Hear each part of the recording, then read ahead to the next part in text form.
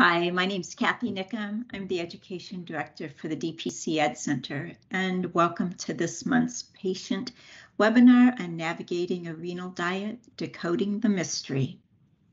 In this program, you're going to learn about nutrition and some diet tips, two things that we often hear are topics that people are interested in.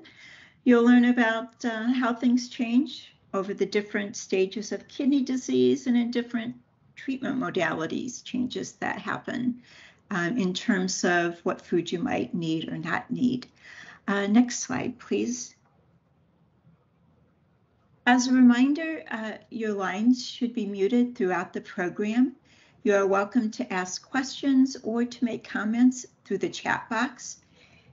And your written questions will be answered, although this slide says at the end of the program, we've decided during this program, you can ask your questions in the chat box throughout the program, and our speaker will address them as she can. You'll receive the link to the recording and the slides within a week. And there's also a feedback form that we would appreciate your completing at the end of the program, which lets us know what works for you, what other topics you would like, and gives us just some feedback that we really appreciate. So please take a moment to give us some additional information as well. So it's my pleasure to introduce our speaker to you, Fanny's son, Whelan. Some of you may have seen her a couple of years ago present with us, and her past webinar is also in our recordings, and you're welcome to take a look at that as well. Fanny is a registered dietitian. She's licensed in Tennessee. She's been working with renal patients for 11 years. She specializes in home therapies, and for the past 9 years with transplant, as well as all the stages of CKD. She's also has experience working with older adults and end-of-life nutritional care. And Fanny has also recently joined DPC Ed Center's Advisory Council, and we are very happy to have her as part of our team in an advisory capacity. And so at this point, Fanny, I'd like to turn the program over to you, and we'll all learn more about navigating the diet. Thank you, Kathy. And thank you everyone for taking the time out of your busy day to join this conversation. I hope I'm able to make it worth your while. Next slide, please. We'll just jump right in because I tend to have a lot to say. But if you have questions, please type them in the chat box and I'll try to keep an eye on that. And I think Kathy will help me as well. So I try not to miss any questions. Try and make it a little more interactive feeling if that's possible with these things. So your doctors told you you have kidney disease. Among many of the thoughts that are probably going in your mind, one of them might be, what diet should you follow? So today we're going to break down some of the main differences in the diet recommendations that will be required to meet your specific needs based on where you are in your disease progression. And before we dive in, and I was reviewing my notes, I was like, I say this a few times, it is really important to discuss any diet changes with your healthcare team before you implement them. Everyone's needs are going to be different based on individual differences. And so it's a difficult thing to give kind of a one-size-fits-all diet. So definitely talk with your team before trying anything new or eliminating things and adding things. Next slide, please.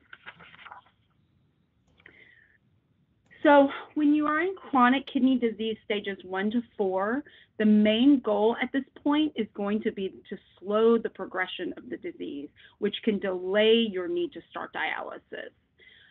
There's some research coming out in the past few years that shows that delaying your start on dialysis will ultimately lead to a better prognosis in terms of mortality, morbidity. So, delaying is best when able.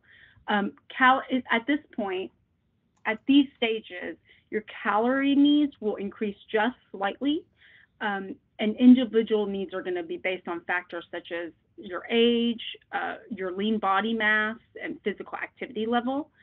There's going to be a slight decrease in protein intake at this point. There's, the goal here is to not tax the kidneys, to make them work too hard. And so having a little bit of a decreased protein intake will help that. There's also science at this, a lot of science coming out that supports more plant-based proteins. A lot of people will ask about, well, what about complete proteins? Plant-based proteins aren't complete proteins, but when paired with whole grains, plant proteins can become complete, become completed proteins.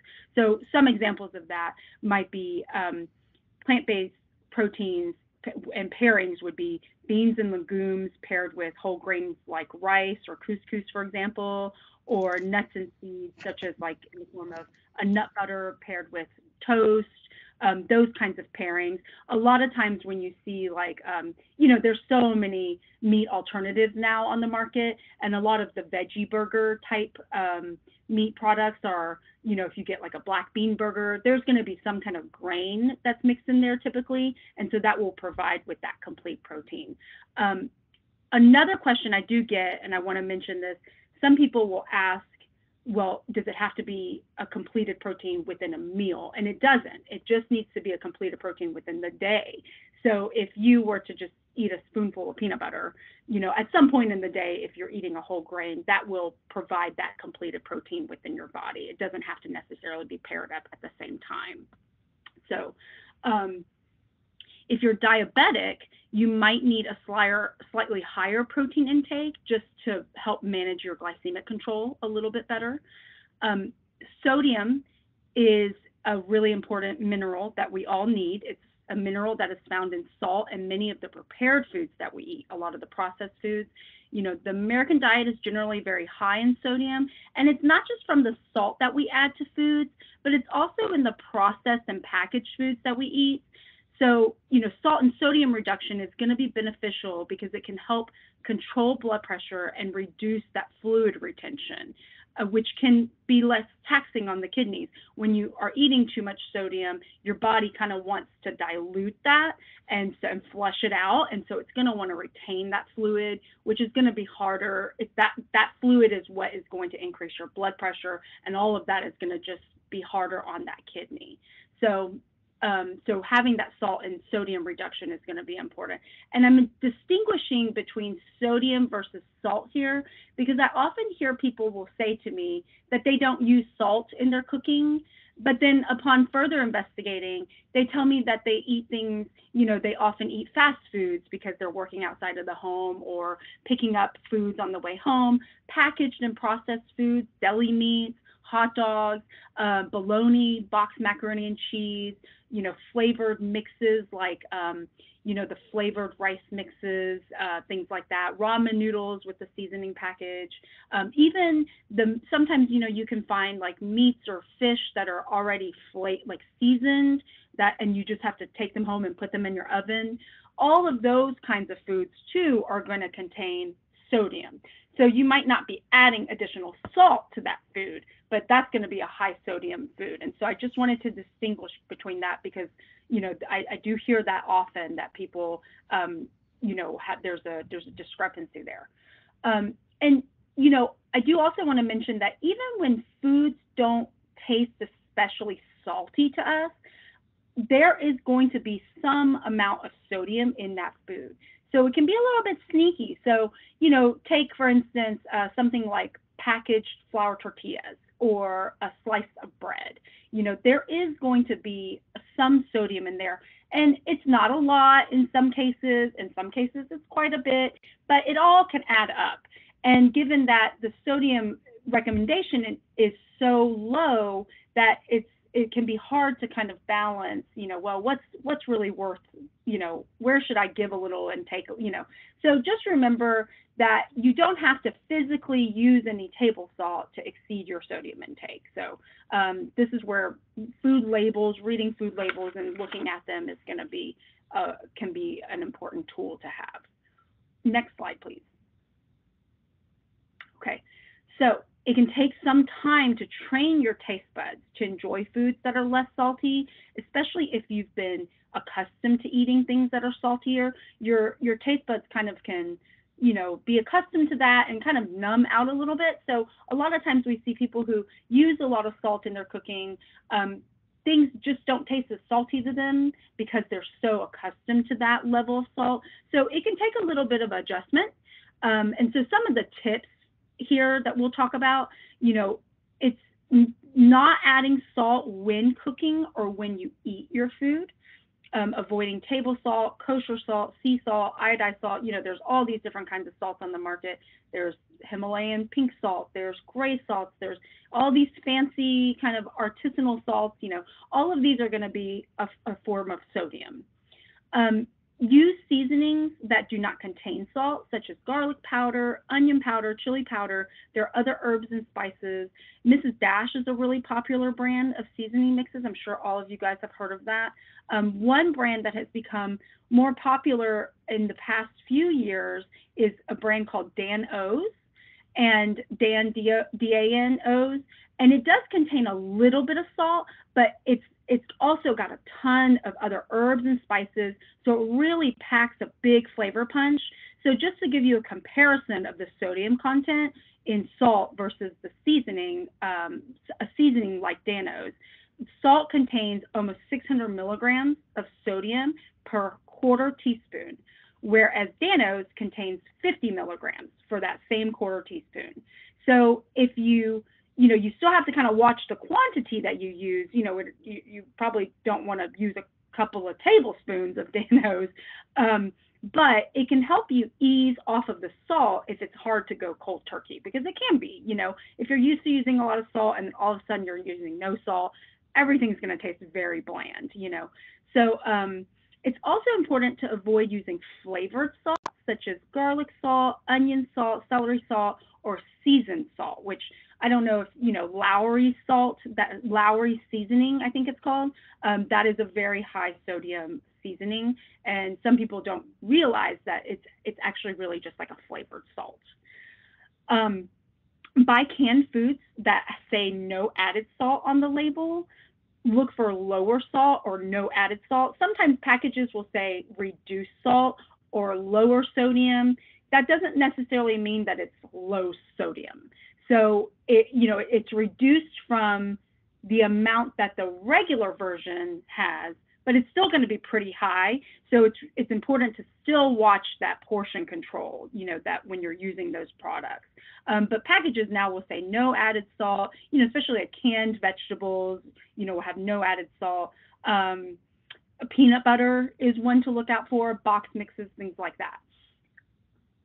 Avoid cured and processed meats such as ham, bacon, sausages, hot dogs, lunch meats, bologna, chicken tenders and nuggets, things like that. You know, those are all going to contain nitrates, nitrites that are sodium based. And so that's, you know, that's that flavor, that salty, smoky flavor that you're getting. That's all sodium there. So try to avoid it. Avoid canned soups unless the labels say reduced sodium level. And then even then, like I was saying, you do still have to kind of watch your quantity. So having half of the can instead of the whole can. A lot of times those cans, you know, the chunkier soups like the Progresso and the Campbell's Chunky brand, those are really 2 to 2.5 servings per can. So, you know, a lot of times we just empty the whole can and that is our meal, and that's really 2 servings that you're eating. So even when it's a reduced sodium canned soup, it's still going to be high in sodium.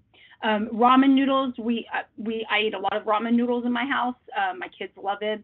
That a package of ramen noodles is 2 servings, but you're not going to eat a half package of ramen noodles because that's not very much food, you know.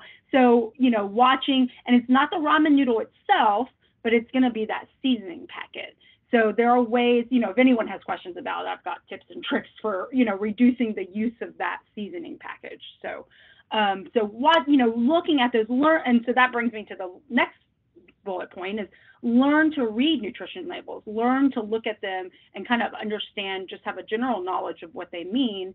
You know, avoid foods that have greater than 300 milligrams of sodium per serving in terms of like a snack type food, or 600 milligrams for a frozen food. So if it's like a, you know, the flavored rice, which I don't know if anyone doesn't know what I'm talking about kind of like the rice-a-roni. I'm not really sure what those are called, but those kinds of things, or like the flavored noodles that you just put it in a, you know, boil 1 cup of water, add all of the stuff into, you know, the contents of the bag into the boiled water, and then that's your meal. You know, those kinds of things, like a side item like that, you'll want to look for less than 300 milligrams of sodium. If it's got a lot of sodium and you're trying to limit, you know, stick around 300 or less, then that's where you'll have to do a little bit of math and kind of figure out, okay, if it's a half a cup, you know, and I only want 300 milligrams of sodium, but it's got 600, then I just have a quarter cup, you know, so you can kind of adjust your portion size. And then with the frozen meals, you want to look for around 600 milligrams is going to be a pretty decent. And nowadays, there's a lot of options out there for frozen meals, like, you know, the lean cuisines, the healthy choices, you know, there's all different brands, the Annie's brand, and a lot of these companies are becoming a little more health conscious. They know that the American people want a product that is better for them. And so they are reducing their salt content in a lot of these products, I've noticed. So that's good. If you really want to get down to looking at the ingredients labels, which can be a little difficult because the print can be very, very small, try to, if you're wanting to look at that, avoid foods that list salt in the first 5 items in the ingredients list. The way ingredients lists work is that the first item that is listed is going to be what that product has the most of.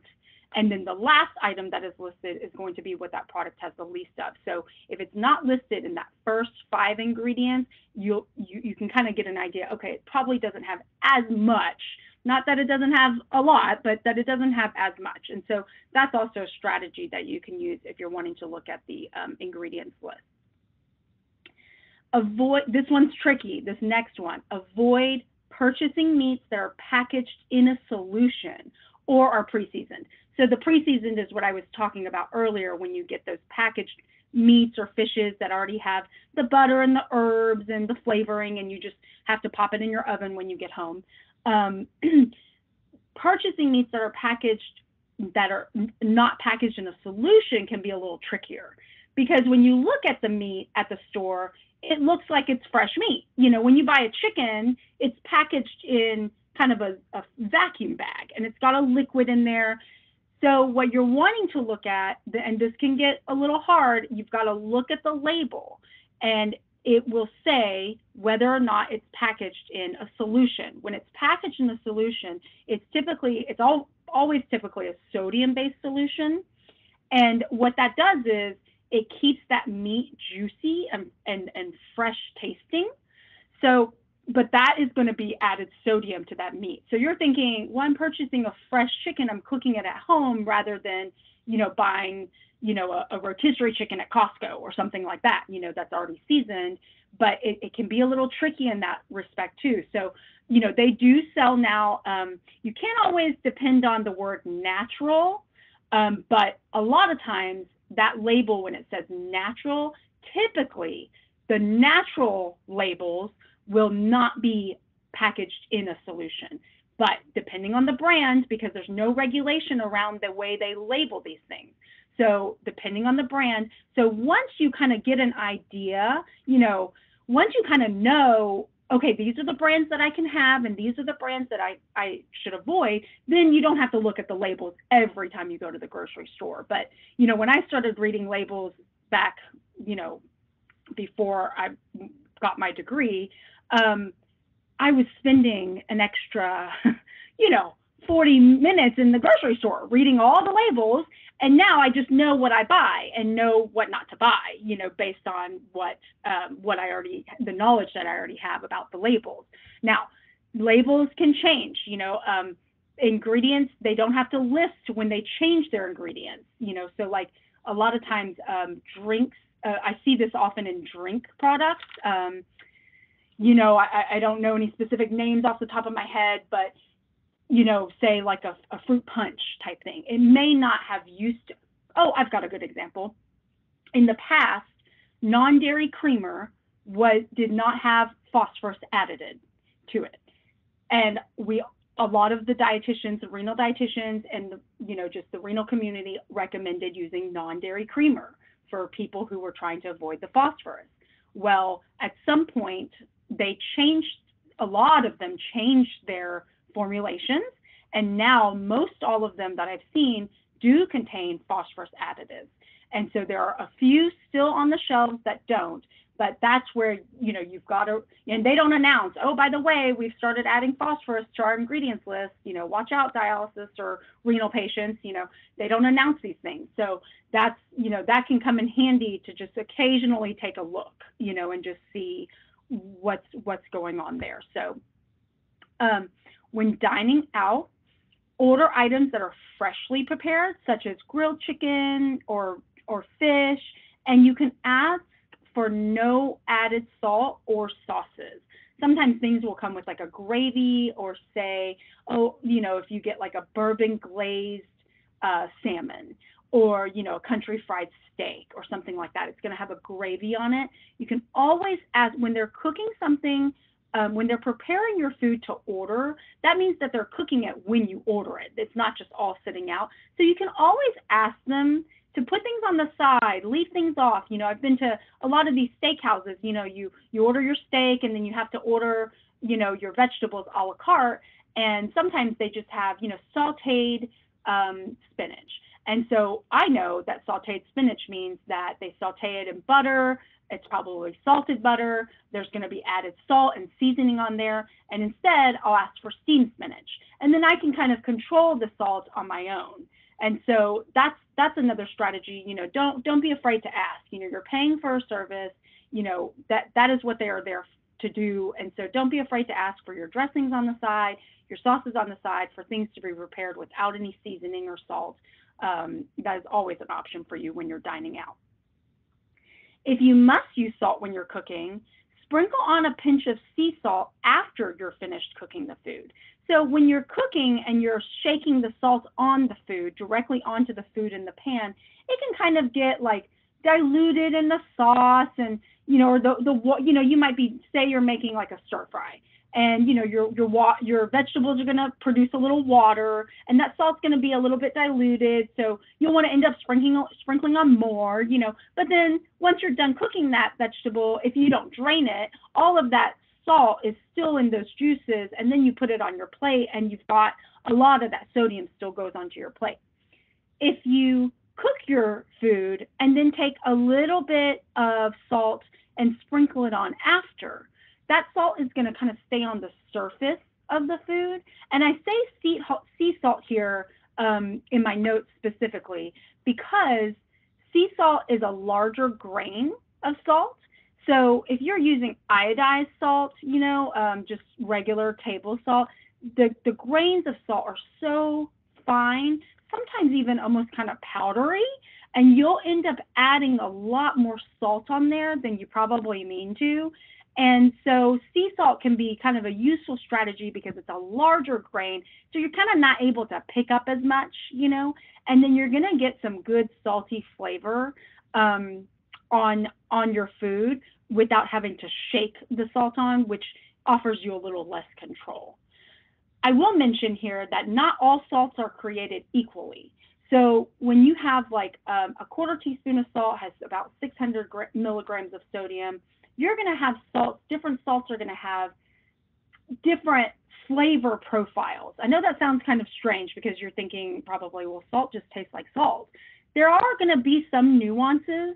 A lot of times if you use like an iodized salt, that's going to taste a lot saltier than if you use like a non-iodized salt, or I prefer to use the Diamond Crystal brand salt in my kitchen cooking. I do keep, some Himalayan sea salt if I want something a little fancy.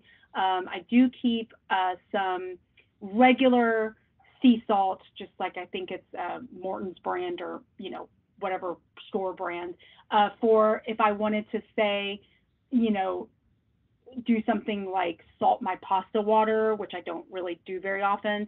I'll tell you what I really use it for, which you might laugh about this, but I really use it for if my steps outside get a little icy, and I live in Nashville, so we don't often get icy. I don't know where all of you guys are, but you know, I don't need a lot of salt for that kind of condition. So I just take my little salt shaker out there and just sprinkle some salt out there on the ice. And it just gives me a little more traction when I'm going down my stairs. And I only have 2 stairs. So it's not a, you know, I'm not dealing with a lot of ice down here, but that's typically what I keep that salt for, because I don't want to put my expensive diamond crystal salt out there. And it's not expensive, but it's, you know, a little higher than just regular, you know, salt.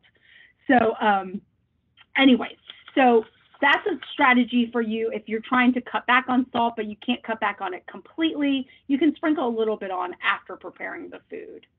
Next slide, please. Okay. Potassium is a mineral that aids in muscle movement and control. When your kidneys don't work as well as they used to, potassium can quickly build up in your body. So our main concern with this can cause kind of muscle twitching, cramping, things like that, but it can also change the way your heart beats, which can lead to a heart attack. So if you've been told that your potassium is high or it's borderline high, some of the foods that you are going to want to avoid are going to be potatoes, white potatoes, sweet potatoes, yams, any kind of tuber vegetables, bananas, oranges, orange juice, grapefruit juice, tomatoes, tomato sauce, tomato soup, melons such as cantaloupe and honeydew, dried beans, pumpkins and winter melons, and cooked leafy greens, or greens such as like turnip greens, kale, and Swiss chard. Those are going to be some of the vegetables and fruits that are a little higher. Most all fruits and vegetables do contain potassium, but there are going to be medium and lower potassium options.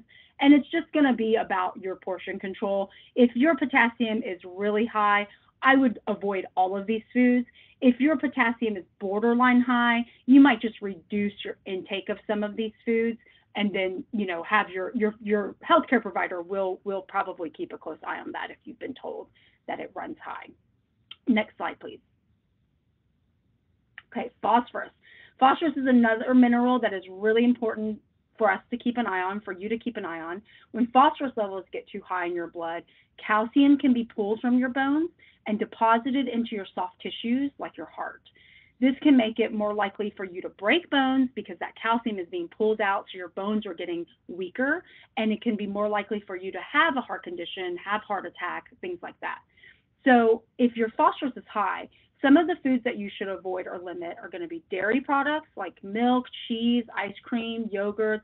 You should try to limit these to no more than 1 serving per day if you're going to have them at all. Some cereals, such as bran cereals, wheat cereals, oatmeal, and granola, try to limit the servings of those to maybe once or twice per week. Your whole grains and your wheat breads are going to be higher in phosphorus than in white bread. Some drinks, such as cola drinks, the pepper type colas, certain brands of root beer, not most, but there are some brands of root beer. Most brands of root beer do not contain phosphorus. Beer is going to contain phosphorus, and some flavored waters and juice drinks. And this can be tricky too with the drinks. Some drinks will contain phosphorus depending on the type of container that it comes in. So it can be very tricky. So take, for instance, a Minute Maid fruit punch. If it actually comes in, I remember counting one time, and I think it comes in like 8 to 12 different types of containers. You've got the juice box, you've got the carton that comes in the refrigerated section, you've got the 2-liter plastic, you've got the 20-ounce plastic, you've got, you know, all these different types of containers that the same drink comes in. So you might think, oh, well, I bought it in the carton last time, this is safe, but they only have the 2-liter plastic container available this time, I'm sure it's fine. Well, that 2-liter plastic container is the one that's going to contain the phosphorus. And the reason why is because plastic, is porous, and so air exchanges in and out of plastic. And so they have to add phosphorus to that product to preserve it. Whereas the carton Minute Maid, if you guys are familiar, you buy that in the refrigerated section. So it's chilled. And so that's where that difference comes in. They don't have to add that phosphorus additive to preserve it when it's in the carton in the refrigerated section. So this can be really, really tricky. So this is going to be where being able to look at labels and identify phosphorus additives can be helpful here. You know, definitely ask your healthcare provider if you have concerns or questions about the specific drinks that you choose. Fast foods and processed foods should really be limited or avoided completely. It's going to be high phosphorus, it's going to be high sodium, you know, there's going to just be a lot of things in there that probably aren't going to do you any good. Now, I say all of this limiting and avoiding. Life happens. We're all regular people. We're all doing regular things. You're going to have moments where you're going to have these foods, and that's okay. You know, don't beat yourself up about it. This is a process of just being aware and having the knowledge and avoiding when you can, and accepting when you can't avoid it. You know, and you're going to have moments like that, and that's going to be okay. This is about the long-term goal, not necessarily the short-term benefits. Next slide, please. Okay, if you have started, now we're shifting gears. You're no longer in CKD 1 through 4. You've started dialysis. So it's definitely safe to say that your dietary needs are going to be a little bit different than before. Your calorie needs are going to increase, and the type of dialysis that you receive will affect by how much.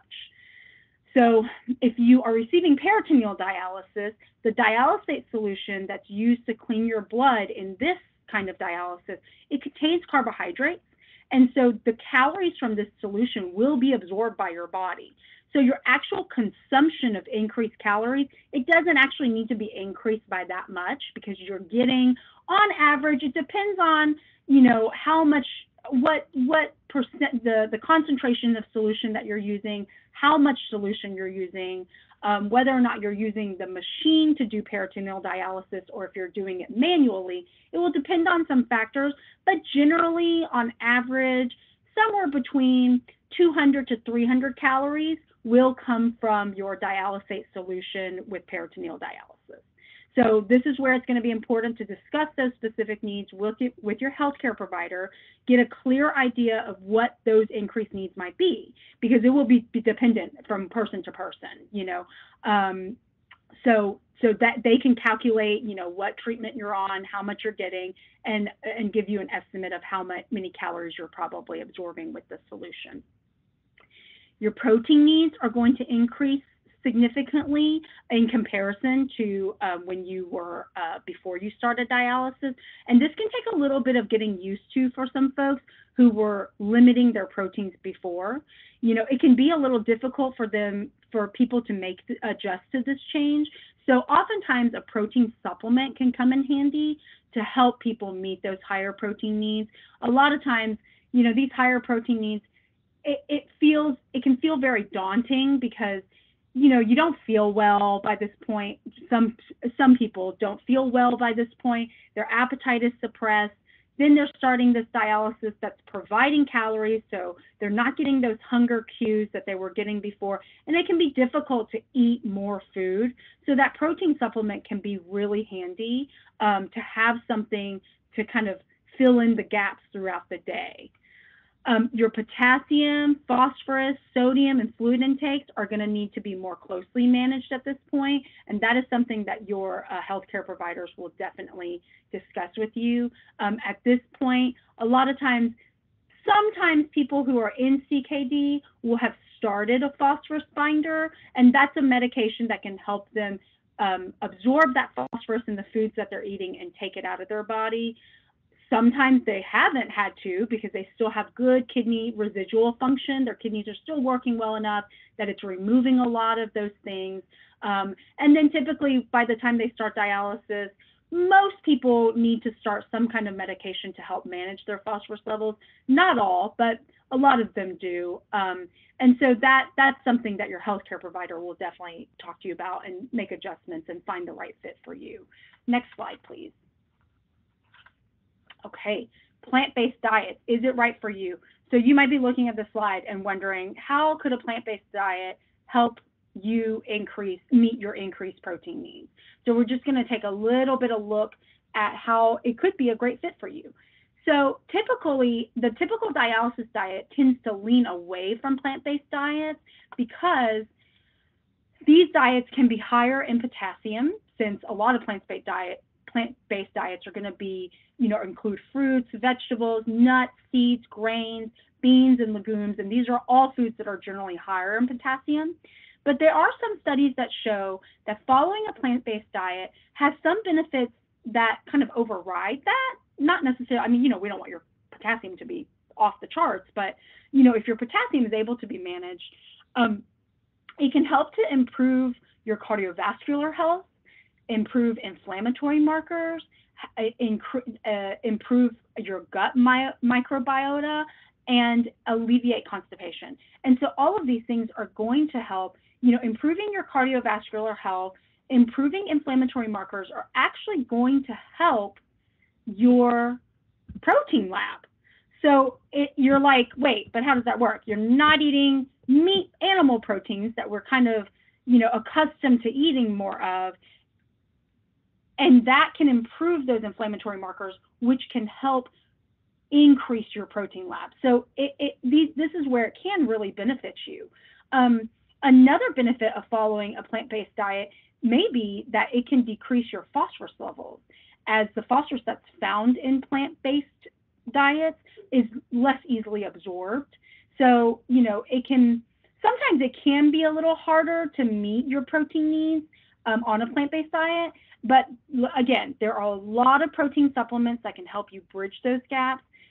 Your dialysis center will likely offer some protein supplements. Most dialysis centers do, but there are also hundreds of options that you can purchase. I'm sure you guys have seen, there's powders, there's bars, there's candies, there's gummies, there's drinks, But remember, it's always really important to discuss any diet changes that you want to make or starting new supplements with your healthcare team, so that they can keep a closer eye on things like your potassium levels and your phosphorus levels and your fluid levels. Sometimes people will drink some of these drinks and then they're gaining a lot of fluid, their potassium gets high. So your healthcare provider will want to know, oh, if your potassium gets high, oh, tell me about the drinks that you're doing.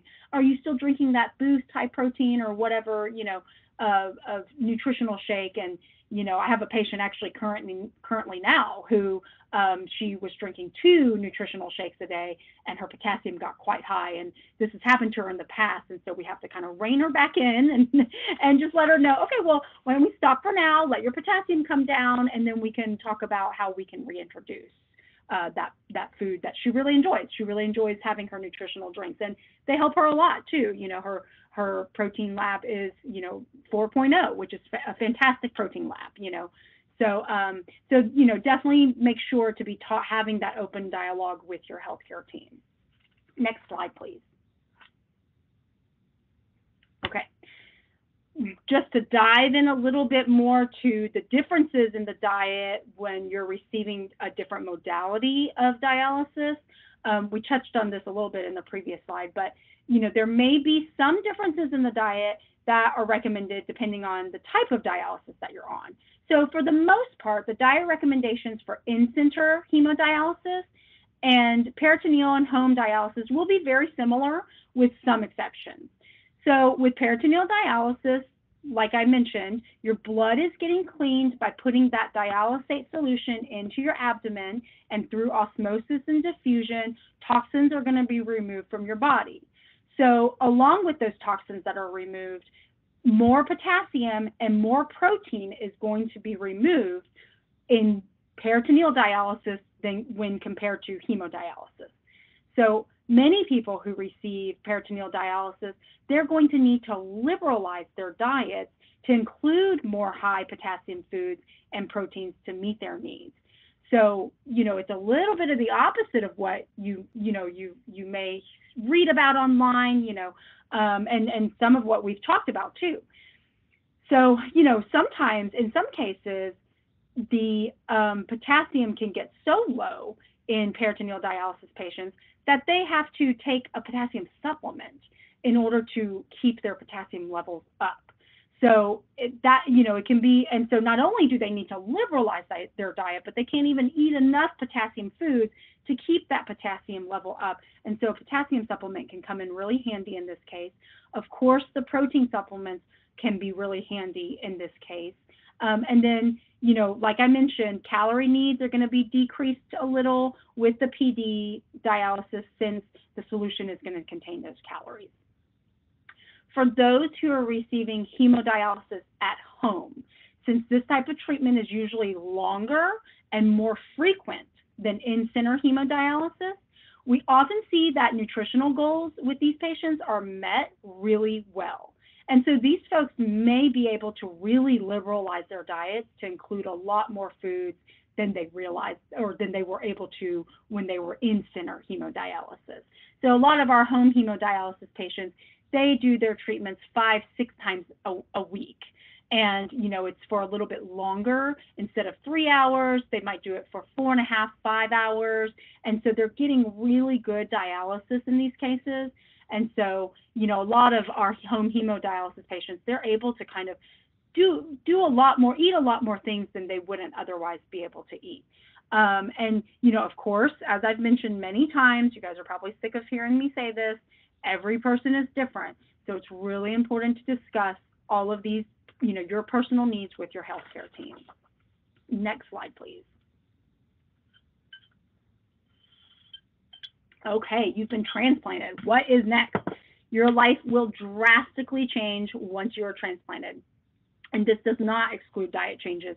Your new goal at this point will be to take care of your new kidney as best as you can to prolong its life as much as possible. So depending on how long you've had your new kidney, your diet needs are going to need to be adjusted accordingly. So if it's soon after your surgery and you're still in the hospital and recovering from your surgery, you're going to need to consume additional calories and protein, because that is going to help you heal from your surgery and help you prevent infection. They've been in there, they're moving things around, you've been open up for a long time, there's a high risk for infection. So having that increased calories and increased protein intake is going to help your body kind of build its immune system and be aware of what's going on and fight off any infection that wants to settle in there.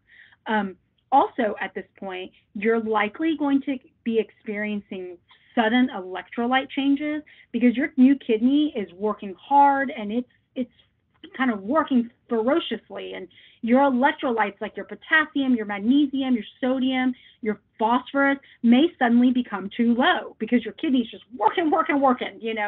So your doctors are going to monitor your labs over and over and over while you're in the hospital, and they're likely going to give you supplements to help you replace some of those losses until that new kidney kind of stabilizes itself enough for you to leave the hospital.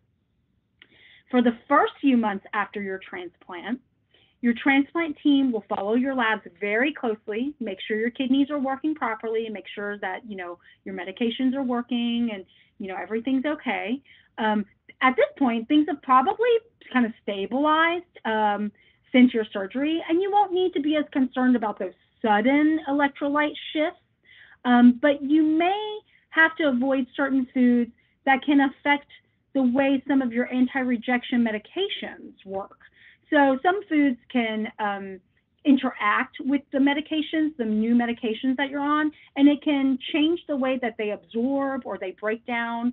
And so these are some of those foods you're going to have to watch. Grapefruit juice, star fruit, pomegranate, black licorice, like real black licorice. These are some of the foods that can interfere with the medication. So those are going to be some of the things that you're going to want to watch out for at that point.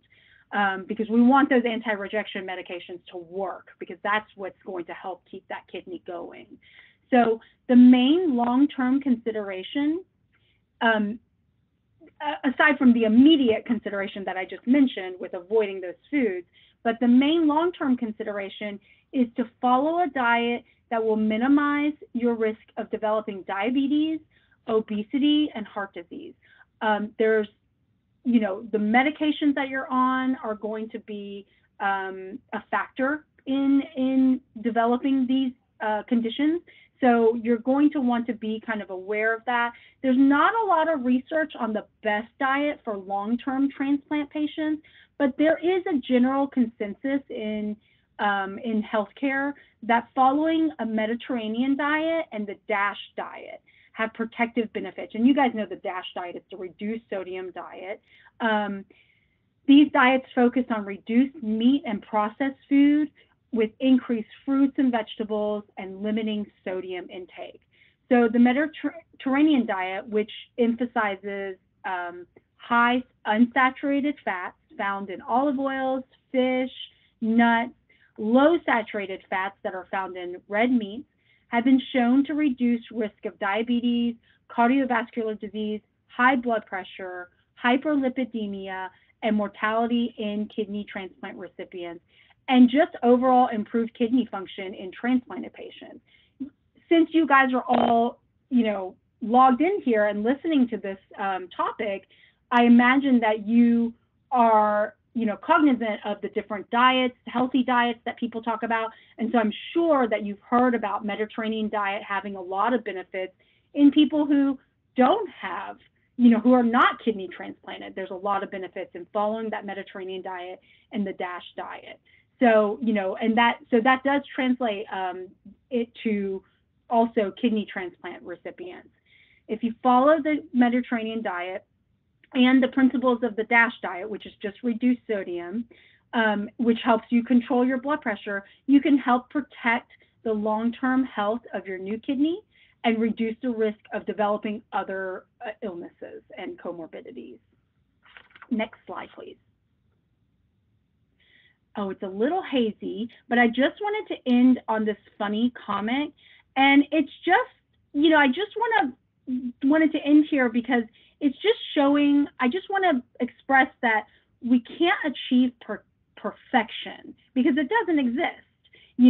If you were trying to avoid all of the foods, all of the things, I can't eat this list of the foods on this list of, on this list because they contain phosphorus, or foods on this list because they contain potassium. Well, all fruits and vegetables are going to contain potassium. Most all foods are going to contain phosphorus. So if you were trying to avoid everything, you would be like this guy and you would have an empty plate. So, you really can't live like that. And so, but the key is to seek the knowledge, do your best and be gentle with yourself. Like I mentioned before, it doesn't have to be perfect. Having the knowledge is the first step. Implementing that knowledge is the second. And then just giving yourself some grace because, we're all people, we're all human beings. We have to be able to live our lives and enjoy some. It's just about having that balance between, doing some things that you really enjoy, but not going overboard on that. So that is all for today. Does anyone have any questions? I don't think I saw any questions coming through.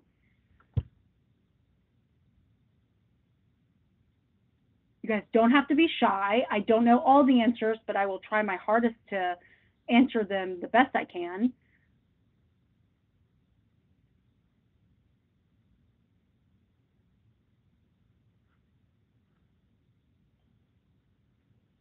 Fanny, it looks like you have given a lot of information and no one has questions about it. Okay. I'll ask one quick question. Somebody that I know who has a transplant is often concerned about certain kinds of food that he eats or different kinds of fish.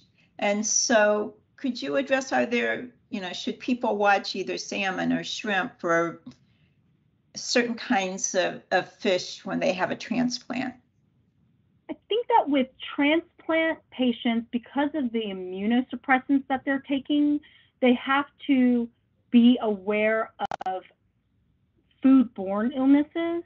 And so sometimes we kind of associate undercooked. You'll see at the bottom of menus that it'll say like, there'll be like a disclaimer, consuming foods that are raw or undercooked may cause foodborne illness, proceed at your own risk. You see those in like restaurants. A lot of times I'll see that in the fine print at the bottom. And so that is one thing that transplant patients have to watch for, foodborne illnesses. We do have to be aware, though, that a lot of foodborne illnesses now occur from foods that we don't typically think of as having being risky, such as I think there was a recent in the past few months recall on peanut butter because there was something going on with the production of this brand of peanut butter. I think I can't remember if it was E. coli or Salmonella or Listeria.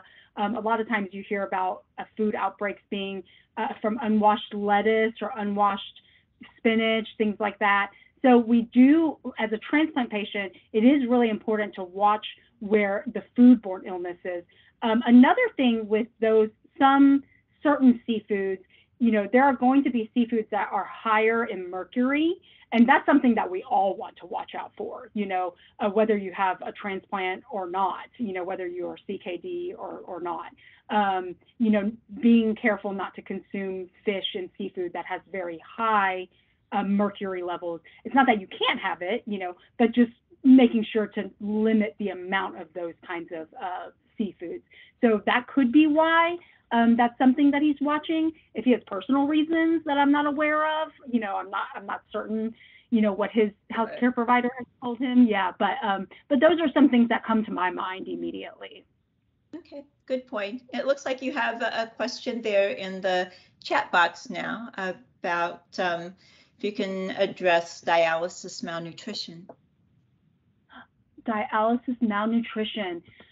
So dialysis malnutrition is something we see very commonly, and malnutrition is one of those terms that I find to be a little misleading because in our minds, in the general population's minds, I should say, and in healthcare providers' minds, honestly, I've come across physicians, healthcare providers who think that malnutrition looks a certain way, that, when you have malnutrition, you're underweight, you're wasted, you have, lean body mass wasting, and that's not always the case. Malnutrition can encompass, so many things, not having access to good, healthy foods, and it doesn't necessarily look the way that people want to think it looks. You can have someone who is, by definition, on the obese range of the BMI scale, and yet they experience malnutrition because they're not getting the foods that they need to kind of sustain their health.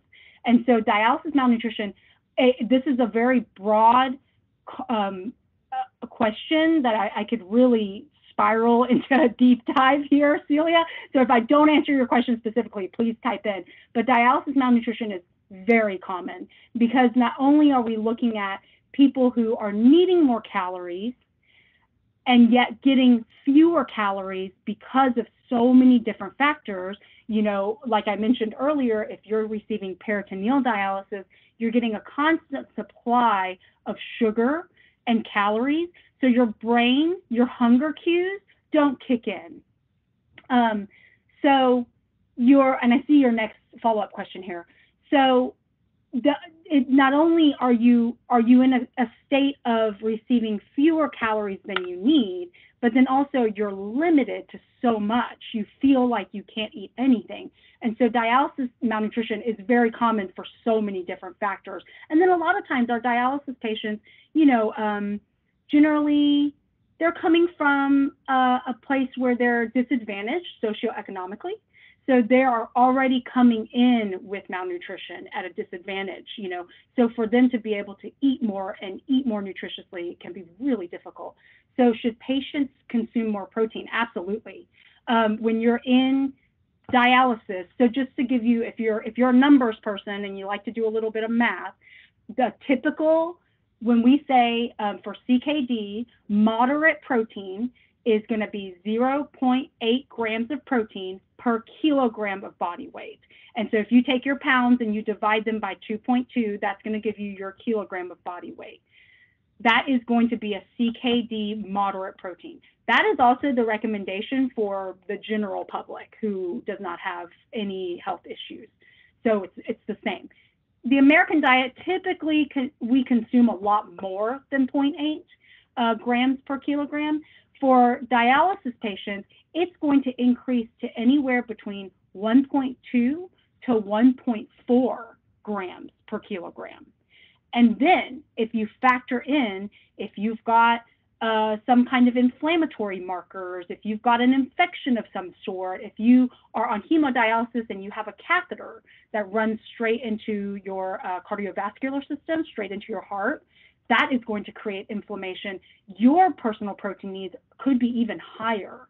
And then factor in, you're not that hungry, you're sick, you don't feel well, you don't feel like eating. It's going to be really hard to meet those needs. So it can be difficult. And that's where those protein supplements are going to be handy. Tricks to, I get this a lot. Absolutely. And in a lot of cases, you've got people coming in, they've got diabetes, they have high blood pressure, and now they're dealing with kidney disease. And they're like, what can I eat? You know, if you remember, if we go back the slide, if you can remember the phosphorus slide, we talked about wheat and whole grains breads being higher in phosphorus.